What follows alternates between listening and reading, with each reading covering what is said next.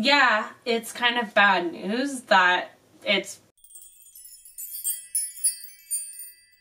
Hello, if you're new to my channel, I'm Samantha. Having cancer forces you to make a lot of decisions. I recently had to make a big decision about my surgery, whether to get a lumpectomy or a double mastectomy. I, along with my family, friends, and doctors, have made that decision, and I will explain that more in this video. My surgery is set.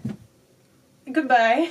My surgery is set for August 26th, so it's coming up really soon, and I also have the results from my most recent PET scan and MRIs that I can also update you on. But first, the video I'm about to show you is from July 27th, the day after my last chemo treatment.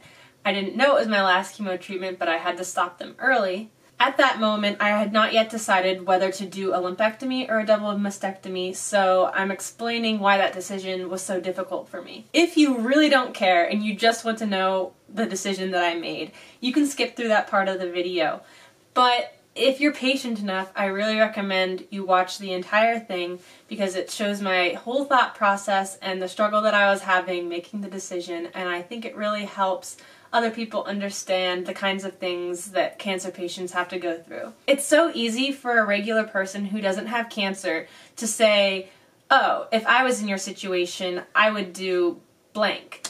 Because they don't have cancer, and the situation is hypothetical, and they know that. People who don't have cancer are like, well, obviously, if the unlikely event occurred that I got cancer, I would do blank, because I have to, and that's what makes sense. But really, you don't have to, and nothing makes sense. When you're actually in the situation and it actually happens to you, you start to see how the decision becomes a million times more complicated, especially when the doctors don't even agree on what's best, which was the case for me. Anyway, I will roll the footage and then I'll be back after to let you know my final decision and my scan results. Hello, I'm Samantha. My cat is sleeping right here, if you couldn't tell.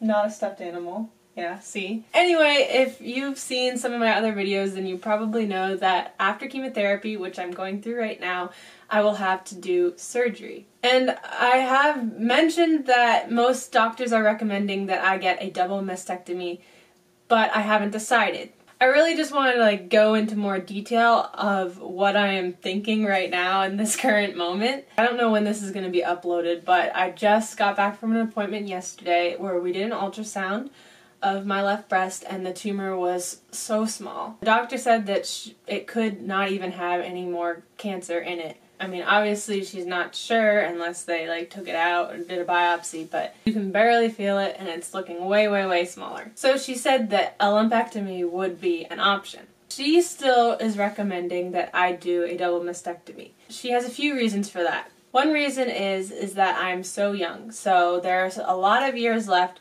for this cancer to reoccur. So if I take away the breast tissue on both sides, it really reduces my risk of getting cancer again at some point in the future. Another thing is that I do have that genetic mutation. I have another video explaining that. Basically, it's a really rare genetic mutation and there's not that much research on it, but they think that those who have it have a higher risk of getting breast cancer. So I have that, so that's another reason why she's recommending to just get a full double mastectomy, just get rid of that risk. And then the third reason is it would be hard to screen and check for things the rest of my life. For instance, if I get pregnant or something later in life, it would just make it harder to screen and do all the tests needed to keep making sure that there hasn't been cancer that's come back. So all of those I would say are really good reasons.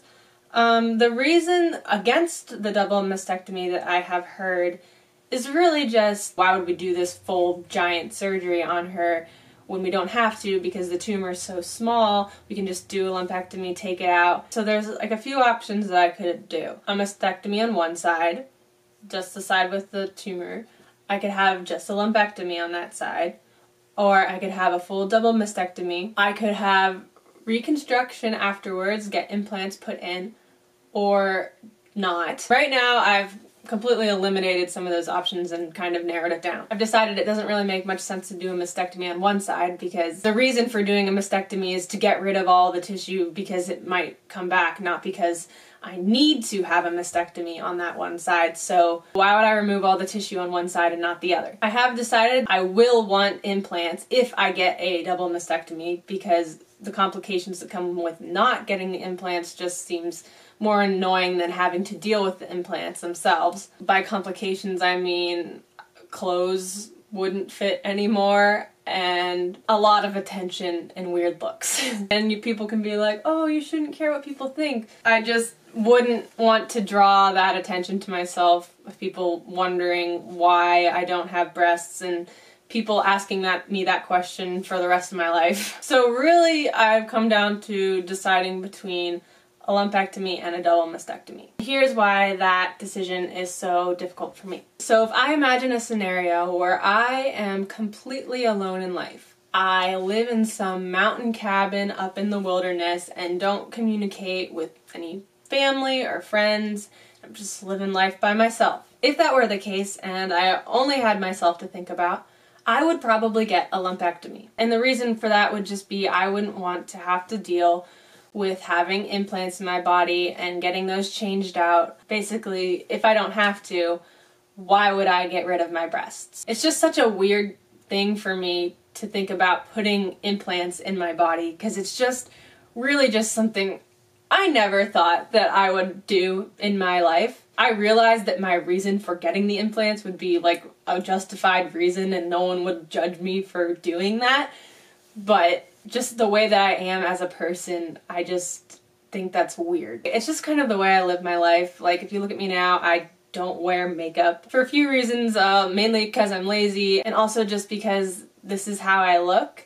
and I don't want to fake the way that I look. Not saying that people who wear makeup are like fake and whatever, because you're not. If you like that, you should like that. I just don't. I'm not wearing a wig or anything right now. When I lost my hair because of chemo, everyone was asking me if I wanted a wig, and I wanted to go wig shopping, and I just didn't, because everybody knows that I don't have hair, or the people that matter know that I don't have hair. So if I put on a wig, everyone's going to be looking at me being like, okay, well obviously that's not her real hair. I'm not saying that people who wear wigs are dumb for doing that. I mean, if it makes you feel better, then you should absolutely, absolutely do it. It just wouldn't make me feel better. I just don't like lots of things. I'm just gonna live my life as simple as possible. And that's why I thought about not having the reconstruction, and that was a thought that went through my mind. But again, I wouldn't want the attention of people asking me all the time why I look like that. There is sort of that balance. I'm not wearing a wig. I do have to deal with people asking me why I don't have any hair, but that's going to be temporary. I'm going to get hair back after I'm done with chemo. And also, everybody knows that I have cancer. Way later in life, if I meet someone, they're not going to know that I have cancer. And I don't need to bring that up every time that I meet someone. Okay, so that's what I told you what I would choose if I lived alone and I didn't have anyone else to influence my decision. In reality, that's not the case. I'm not going to be living alone. And if I get cancer again, my cat's sneezing. And if I get cancer again, it wouldn't be that bad. I mean, yeah, if I died, it would be really bad. But if I got breast cancer again, I would have to go through chemotherapy again. I'd have to do all this again. And that's just not that bad if I only have to worry about myself. But in reality, I'm not going to have to only worry about myself in life. There's other people. And those other people are only going to increase from here. If I get married and I have kids and I have like a full family that's even bigger than the family that I currently have. The hardest part about having cancer for me right now is that it affects all the people around me. So I would really like to minimize that risk of me getting cancer again, because I wouldn't want it to affect all the people around me and affect my life. Right now, the way that it's affecting me is that I have to miss some days of work, and that's just not that big of a deal. But later in life, if I get cancer again, I could have a lot more responsibilities. I could have children, and I would want to be there for them and not be in the hospital. And I would really, really not want to put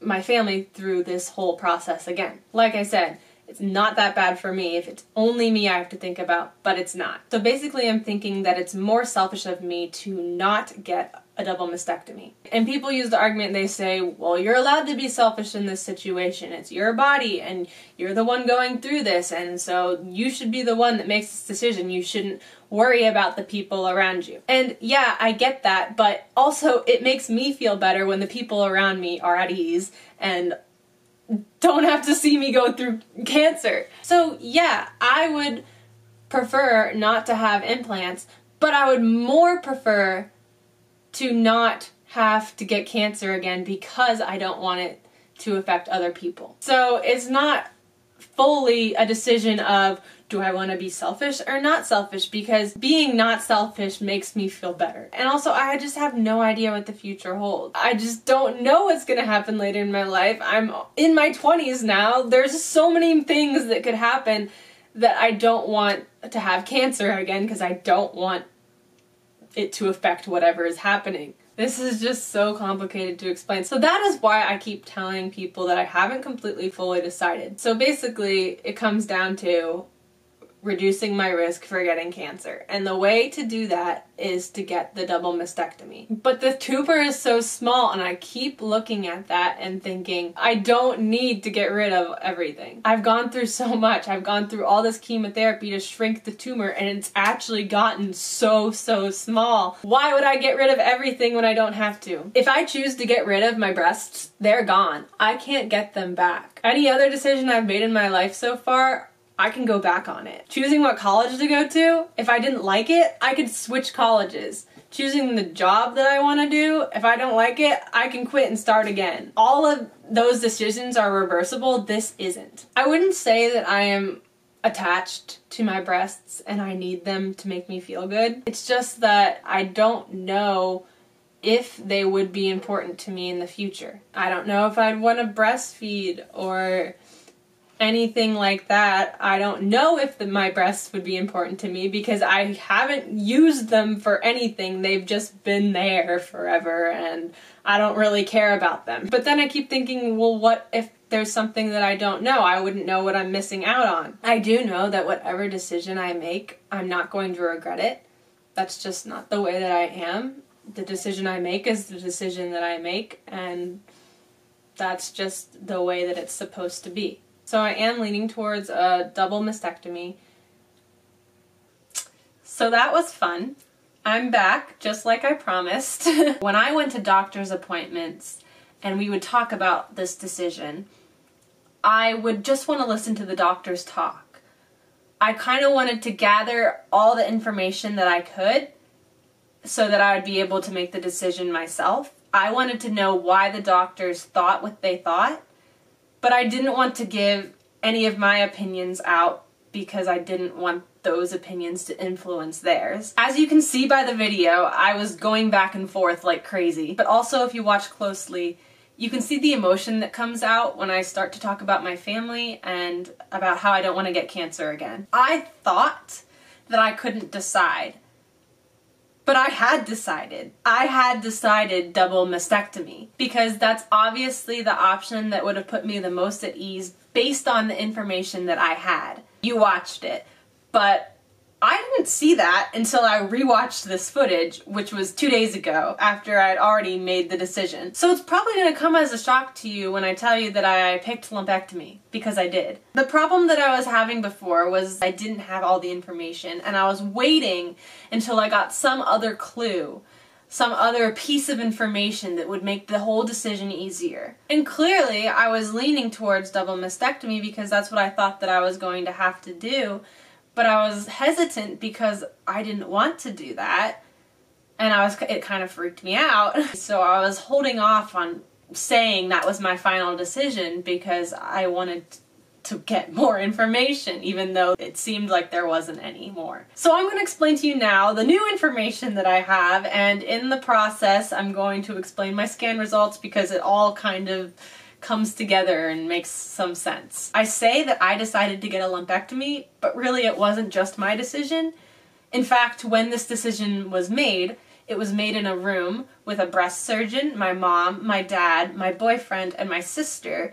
And when the decision was made, it was basically just the doctor and my mom talking back and forth until they both reached the same conclusion that lumpectomy was the better choice. It's kind of what I was waiting for. I was waiting for someone to tell me this is what you should decide, because before it was just people telling me whichever thing you decide is going to be fine. Okay, so reasons we chose lumpectomy. The lump is really, really small now. It started out as 3.5 by 3.5 centimeters, as some of you know, but now it is super small. It's like way smaller. It's below a centimeter. This I can show you through these pictures of my scan. On the screen now, I have a picture of my PET scan from August and my PET scan from last March before I started chemotherapy. If you look at the scan from March, you can see that there's this big bright orange lit up spot, which is where the lump was and where the cancer was.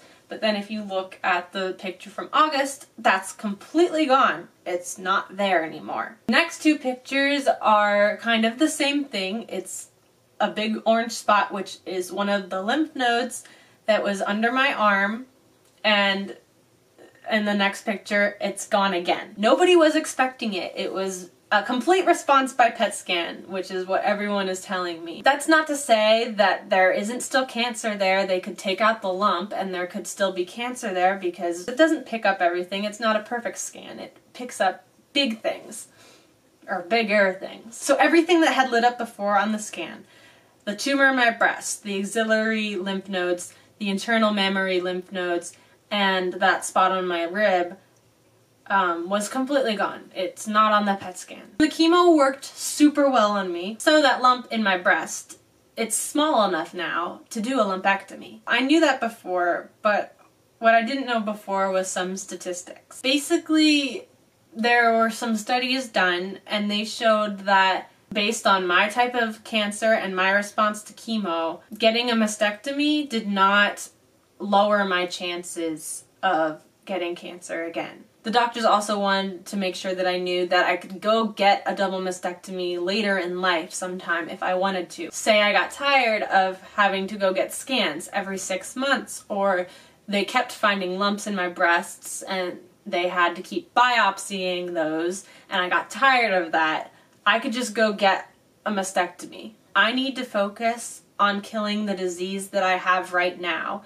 And the future matters, but it's not as important as right now. Getting a mastectomy makes radiation harder, and that's the next step that I have after surgery. It pushes off radiation longer because the recovery time for a mastectomy is longer than a lumpectomy, and there's way more risk of infection. Radiation can also harm implants and cause infection and make you have to get the implants out, which could also delay things.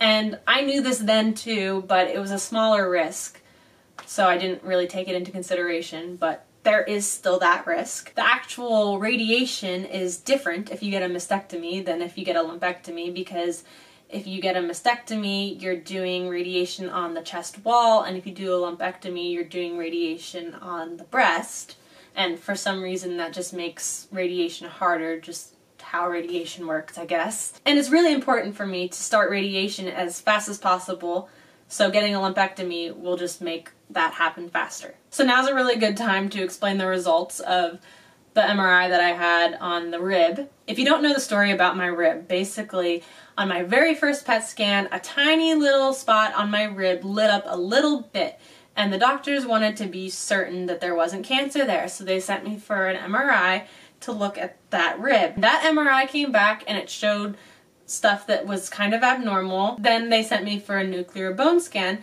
but that nuclear bone scan came back and didn't show anything. So they were like, is this cancer here? I don't really know. It could just be like that. But, okay, before picture of rib, after picture of rib. If you look at that after picture, you really do see a big, bright, lit up thing on that rib. And there's some lit up stuff on the rib in the before picture, but it's kind of not all in one area. The edges on the spot are just so much more defined on the second picture. So basically what they think, and they're pretty sure of it now, is that there is cancer in that rib, which means stage 4 breast cancer.